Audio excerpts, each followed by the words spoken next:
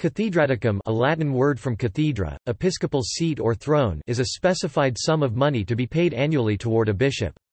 It is a mark of honor and a sign of subjection to the cathedral church, from which its name is derived. History.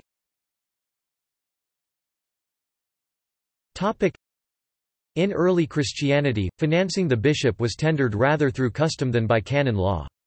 The earliest legislation on the subject seems to be a canon of the Second Council of Braga 572. According to its decree, only parish churches and chapters were obliged to pay the Cathedraticum can. Placet 10, Q.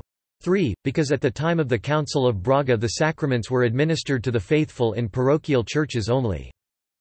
When in the course of time, many other ecclesiastical edifices were built and endowed, it was judged proper that these also should pay the Cathedraticum.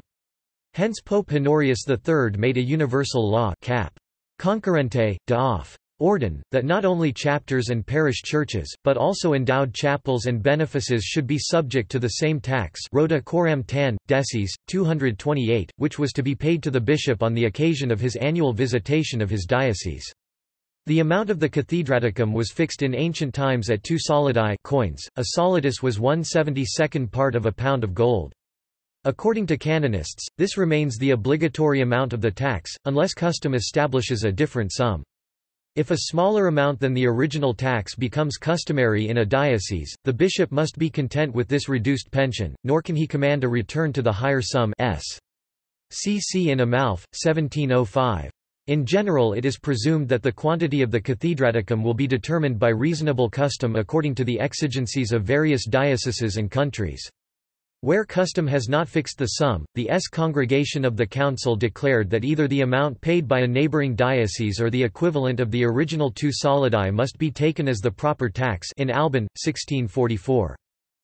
The regular clergy are not obliged to pay the Cathedraticum for their monasteries and conventual churches, as is expressly stated in the Corpus Juris cap. Inter Caetera, v. Cause. 10. The reason is found in the very idea of the Cathedraticum, which is given by a church or benefice in sign of subjection to the jurisdiction of the bishop. As exempt regulars are immediately subject to the Holy See, there is no obligation on them to pay the Cathedraticum. In the case, however, that regulars administer parish churches or secular benefices, they are subject to the tax, inasmuch as such institutions fall under diocesan law.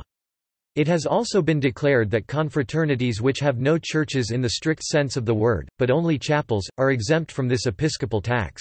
Infirmana, Cath. R. As the Cathedraticum pertains to episcopal rights, it is privileged and consequently no prescription can totally abrogate it. This is expressly declared by the Congregation of the Council in Amalfi, 1707, when it decrees that no contrary custom, even of immemorial antiquity, can exempt from the payment of this tax. It is also to be noted that, according to the common law, the Cathedraticum is to be uniform for all institutions in a diocese, without regard to the opulence or poverty of the benefices. Owing to the phraseology of the Council of Trent Sess. 24, cap. E, a controversy arose as to whether this council had abrogated the Cathedraticum. The Congregation of the Council gave the following interpretation: the council did not abolish the Cathedraticum, but desired that it be paid, not at the time of the episcopal visitation, but rather at the diocesan synod. Quote, "It is owing to the custom of paying this tax at the synod that the name Synodaticum has been given to it. By law, however, there is, strictly speaking, no fixed time for making this payment. For although as a rule it is customary to do so in the synod, yet custom or agreement can place it at another time. In fact, the Congregation of the Council has declared that the Cathedraticum must be paid, even in those years in which no diocesan synod is celebrated in Peruse, Cath. R. 1735. As the Cathedraticum is a mark of subjection to the cathedral church, the bishop cannot exempt any benefice from this tax.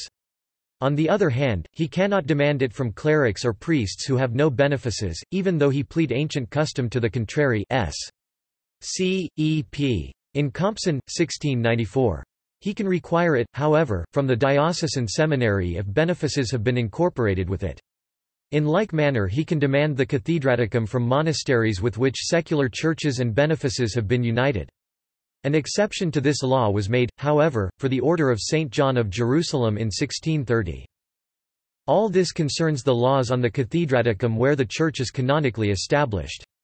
Obviously, in so-called missionary countries, where benefices are practically unknown, such laws cannot apply. However, it is only equitable that the diocese should support its bishop, especially as he has no episcopal benefice. A pension which retains the canonical name of Cathedraticum is usually paid to the bishop in most missionary countries. There is no uniform law on the subject. The question necessarily occupied the attention of various synods, and the conclusion was unanimous that a tax analogous to the Cathedraticum should be imposed on dioceses for the support of their bishops. Thus the Eighth Provincial Council of Baltimore, held in 1855, declared in its seventh decree, "As it is just that the bishop who watches over the salvation of all, should receive from all the faithful of the diocese whatever is necessary for his proper support and for enabling him to execute his office, we decree that he may demand for this purpose a part of the revenues of all churches in which the care of souls is exercised."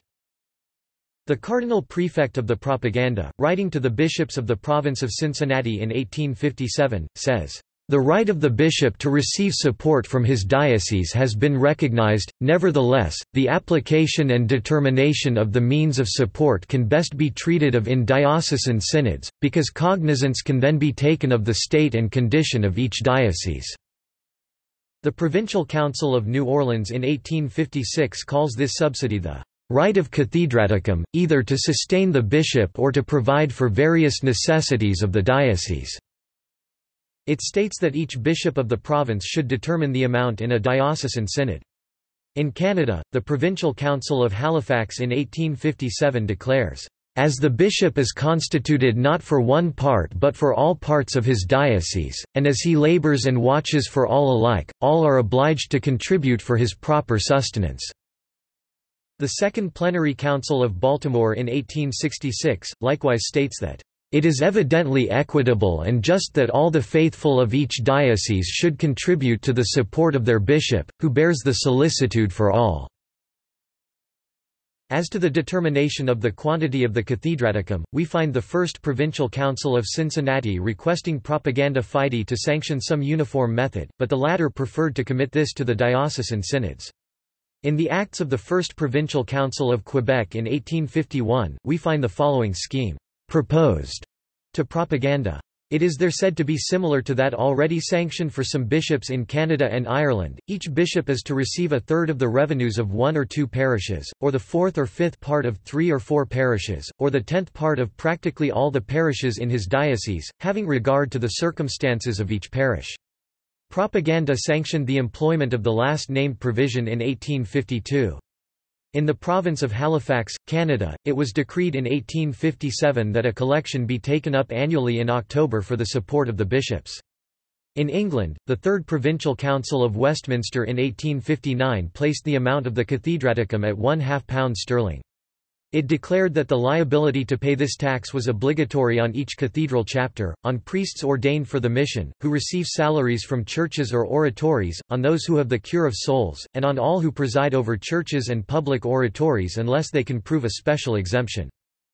In the United States, the Eighth Provincial Council of Baltimore, when vindicating the right of the bishop to part of the revenues of the churches, enumerates as such revenues, the renting of pews, the collections taken up during Mass and the offerings made at baptisms and marriages.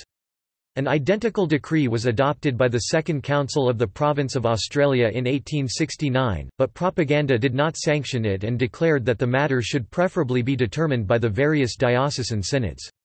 This was likewise the opinion of the Fathers of the Second Plenary Council of Baltimore in 1866. As a consequence, different methods of computing the Cathedraticum prevail throughout the United States.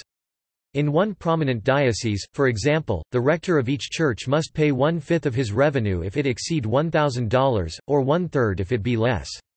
The revenue in question is declared to be made up of the pew rents, the collections during divine service and the funeral stipends. Finally, the diocesan arrangement for the Cathedraticum has been declared by Propaganda Fide, as in 1872, to be a binding law on those whom it concerns. Topic: Sources. Topic: Catholic Encyclopedia Article. This article incorporates text from a publication now in the public domain. Herbermann, Charles, ed. 1913. Article name needed. Catholic Encyclopedia. New York, Robert Appleton.